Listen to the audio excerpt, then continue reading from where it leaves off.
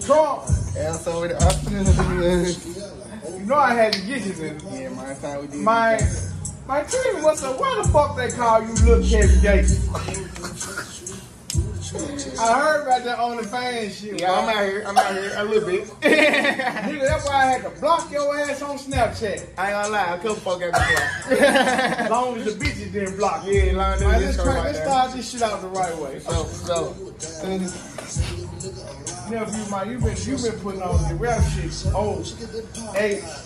Tell them nigga what's going on. Tell nigga who you is and what O-A-B stand for. These niggas don't know. mine stand for Original Haven Boys. You know, Whitehaven, born and raised. Haven, ain't no saving. Man, how the fuck you come up with the name Ricoo Trumph, or did the streets give you that name? Man, I ain't gonna lie, I always really was a fan with Donald Trump. Like, I fuck with Trump to this day. I know a lot of niggas don't, but I fuck with Trump because that's who gave these niggas that pandemic money. Exactly. Exactly. And that nigga, he can get some more pandemic money right now if he Yeah, wants the to. bag show ain't, man. Where Sleepy Joe? He ain't know nothing. That nigga he ain't trying to feed the streets. I can't promise fuck he with ain't. him. I promise he ain't. So, you been doing this music shit. Man, how motherfucking music been playing this shit? I know you do a lot of shit with this music. Graphics, record, tell me about this. The streets don't know. Man, I ain't gonna lie, I've been doing it for so long, writing, and I had started making my own beats because I had got a laptop. My partner, he was showing me how to do it. Well, not even just showing me, I'm paying attention to every time I go to the studio, I'm looking at everything. I know how I want my stuff to sound. So I just started making my own beats, I'm making my own cover art, I'm uploading everything myself. I own all my accounts. I ain't gonna lie. So basically, you didn't have no machine behind you. Nah, I had to do it myself. So you had to teach yourself. Everything self-taught. Basically, so everything. You've been doing this shit a long time. Man, what the fuck you think you would do if you had that machine like them other niggas got behind you? You had that machine behind you. Know what I'm talking about? Man, I would have big Rex. I'd be up out here like Youngboy. Probably more, because I really like Drake, because I know too much. Like I said, I can write, I can produce. You know what I'm saying? I can executive produce. What you mean? I can give you ideas. I know all this. So it's like, I know how to do something. So you had a homeboy who helped you a little bit, and then you just ran with the rest of this shit. Yeah, my partner.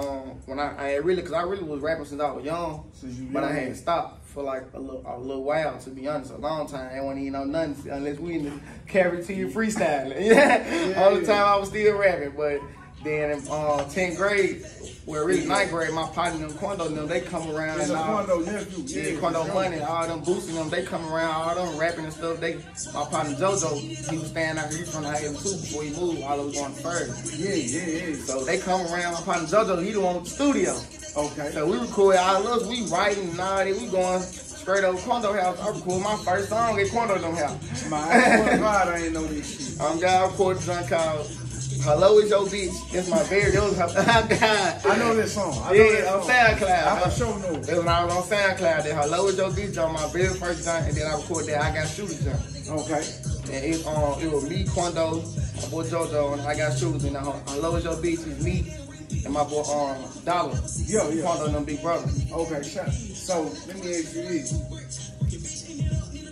from you just seeing what's going on with the rap shit right now. And you said if you had the machine, you would be bigger than motherfucking Youngboy or somebody, or bigger than Drake. So let me ask you this: what artists or record labels you can reach out to holler, so you can put that shit in their face? You that nigga, so you need to put that shit in their face. You that nigga. I reached out to Epic. I reached out to Atlantic Empire. I tried to reach out to Def Jam. Okay. Boosie messing with me for a little minute.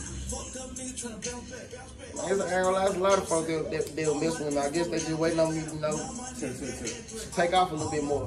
And I can't. Most of the time you can't even be mad about this. A nigga gotta see their money. You see what I'm saying? So it's like they see it. As long as they still paying attention, I know I'm doing something right. You see what I'm saying? I know you doing something.